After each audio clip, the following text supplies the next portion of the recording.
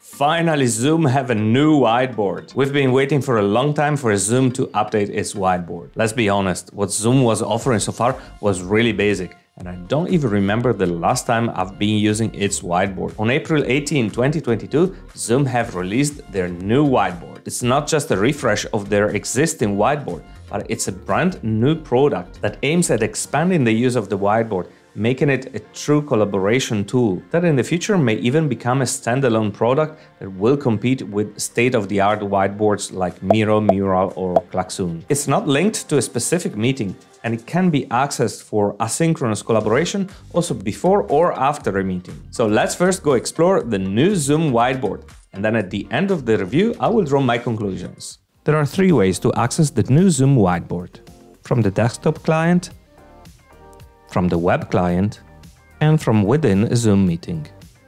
The first thing to notice that is different from the previous version of the whiteboard is that before the whiteboard was a tool thought just for in-meeting use, whereas now the whiteboard can be accessed and contributors can collaborate on it independently, even if they're not attending a meeting. I'll now open a new Zoom meeting. You'll now see a new icon saying Whiteboards. Click on it, and this is where you'll see all your existing whiteboards. Since this is the first time I'm using it, I only have the option to create a new whiteboard, which is what I'm going to do right now. At the bottom left, I can decide whether I want to allow attendees to access the whiteboard after the meeting. And at the bottom right, I can decide what participants can do with the whiteboard, whether they can edit it or only view it. Let's create a new whiteboard by clicking on Open and Collaborate. The whiteboard interface looks quite familiar to the other whiteboards we're used to, with a white canvas and the toolbar on the left. Since I'm using the whiteboard in the meeting, at the top right I can still choose the view options. If I select Standard, then I'll maximize the view of the whiteboard.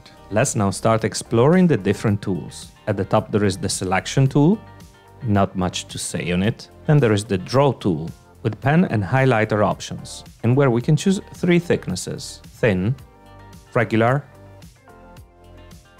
and thick. With the Selection tool, I can select multiple objects at the same time. I can move them around and make them larger or smaller by dragging and dropping the handles. The next one is the Shape tool. There's a rectangle shape, where we can have only the outline. We can also insert text, make it semi-transparent, or fill it with 8 color options. Clicking on the 3 dots, we have access to more options: copy, paste, duplicate, and then options to arrange the object. So let's try to copy-paste the shape and duplicate it.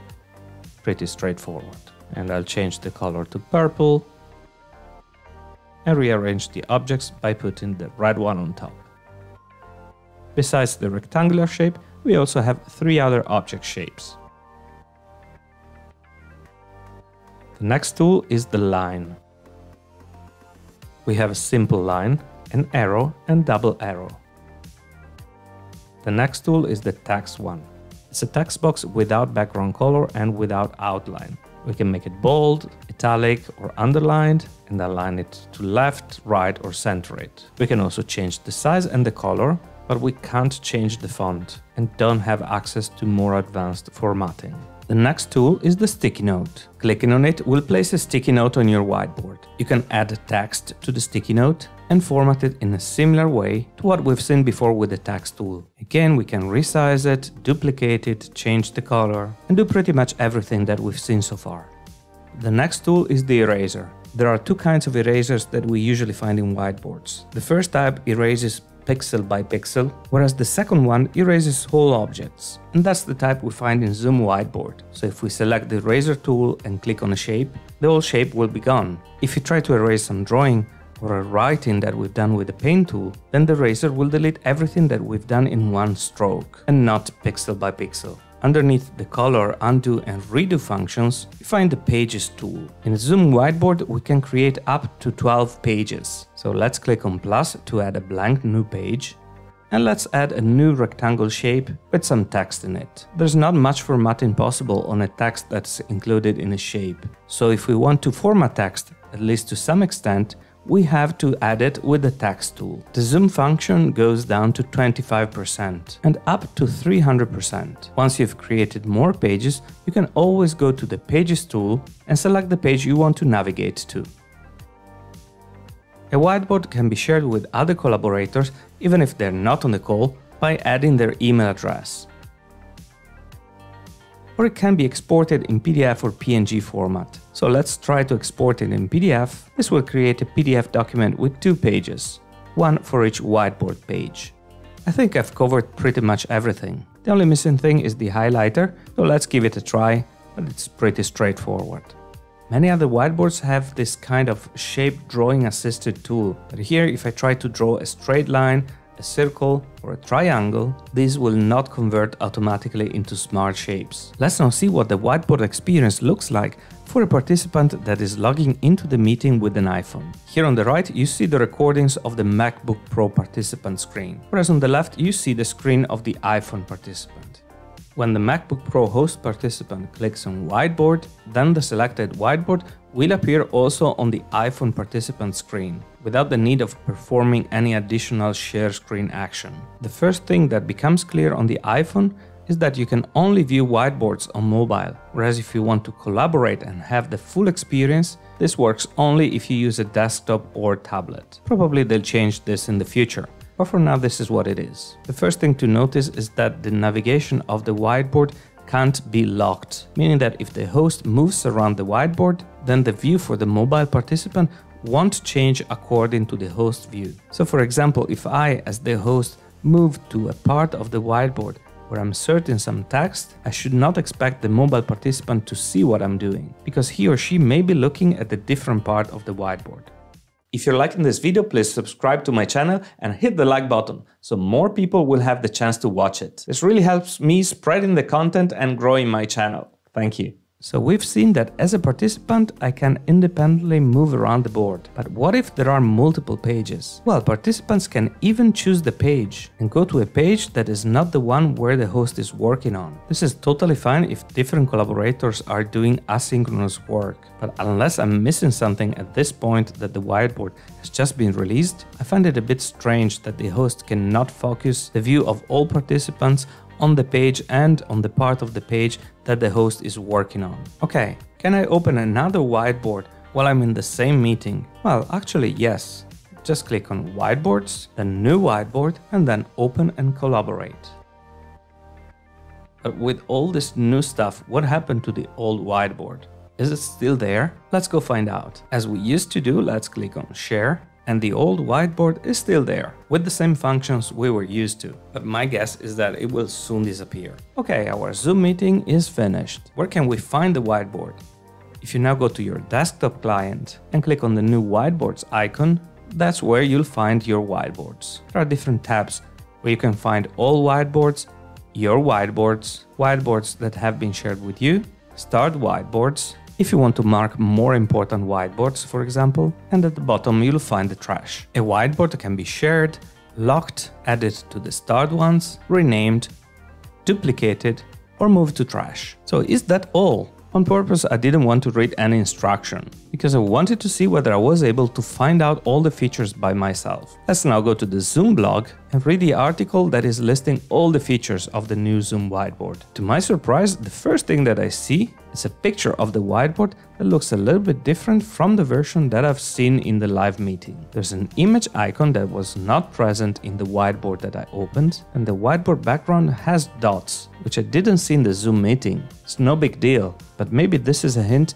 that a type of background can be chosen. We can also see the name of contributors. I didn't see that because probably I logged in with my mobile, and I was only able to view the whiteboard, not to collaborate on it. And the same applies to this comment here. Another thing I didn't notice is the possibility to give it reactions to sticky notes, as we see here. So actually these are quite a few things. So let's keep reading. I'll jump to the list of the whiteboard features and see what I find here. The image tool is there, and it says that I can upload a JPEG or PNG file. Another feature I missed in the in-meeting whiteboard are connectors and access points. Objects can be connected, and they can also be rotated. That's a bit strange that I didn't see it. Then there's the comment tool. It says that to attach a comment to an object, the comment icon at the top right should be clicked. But if I open the whiteboard again, there's no comment icon. So since I'm working with a free account, are some functions maybe limited to paying accounts? Well, if I go to the different plans, doesn't seem that there is a difference in terms of features between the basic and pro plans, so I'm a bit puzzled. There's only one thing I haven't tried so far. I've created and opened a whiteboard from a meeting and from the desktop client, but I didn't try to open the whiteboard from the web client. So let me give it a try. If you go to the whiteboard tab at the top right, then a similar menu that we found on the desktop client will appear. I'm finding here the two whiteboards that I have created. So let's open one of them and see what happens. To my big surprise, things changed. The image tool is now there. So let me try to add an image. And I can even rotate it. When an object is selected, I now see extra points, and if I drag a point and drop it on a point of another object, then I'll establish a connection between these 2 points, and if an object is moved around, then the connector will follow it. All of this seems to be working only if I access the whiteboard from the web client, and that's at least for me working on a Mac with a free account. If I now open a Zoom meeting, click on whiteboards, and then access the whiteboard that I've just modified, I'm finding the picture that I've inserted from the web client application. Objects are keeping their rotation, but the connector's links seem to be broken. That's strange, and it's definitely something that Zoom has to fix. So is the new Zoom whiteboard as good as the state-of-the-art whiteboards in terms of user experience and collaboration features? And is the new Zoom whiteboard really targeting the same audience as the other advanced whiteboards? After this first review, I can summarize my conclusions in a few points. First, Zoom is finally offering a whiteboard that is a real collaboration tool. The whiteboard works pretty well and offers a good user experience. The current available features are okay for simple collaboration, but Zoom still has some work to do to compete with the more advanced whiteboards. Some points where Zoom is still behind, just to name a few, are the absence of templates, the fact that there are no smart shapes, there's no timer, the only file type that can be added to the whiteboard are images, and text formatting is very limited. And to this I should add that some of the current features seem to be available only on the web client. So is the new Zoom whiteboard going to make some Miro or Mural users switch to it? Well, I think that the target audience is partly different. If you're a trainer or facilitator and need the more advanced collaboration features, that probably you won't be switching completely to Zoom. At this stage, Zoom is competing with the more simple whiteboards and probably addressing the same audience as the Microsoft whiteboard. The new Zoom whiteboard is integrated into Zoom meetings and is available for all accounts, even the free one, with some limitations. If you're on the basic plan and you're not paying, then you can create up to 3 editable whiteboards, which is totally fine. However, one thing that surprised me is that this limitation also applies to the Pro account and is lifted only for the next tier, the small business account. I see a potential issue here for freelance facilitators or small companies who are totally fine with the features of their Pro accounts, but may find the 3 editable whiteboards a big limitation. So what's your experience with the new Zoom whiteboard? What do you think about it? Let me know in the comments below. So all in all, well done Zoom. They constantly keep adding new features that make our online meetings more productive and more engaging. I'm talking about the immersive view or sharing screen and audio to the breakout rooms, the introduction of advanced polls and quizzes, and many more features that you should definitely know. Reason why you should be watching this next video on the top 10 Zoom features that have been released in the past months. Click on it now. Now.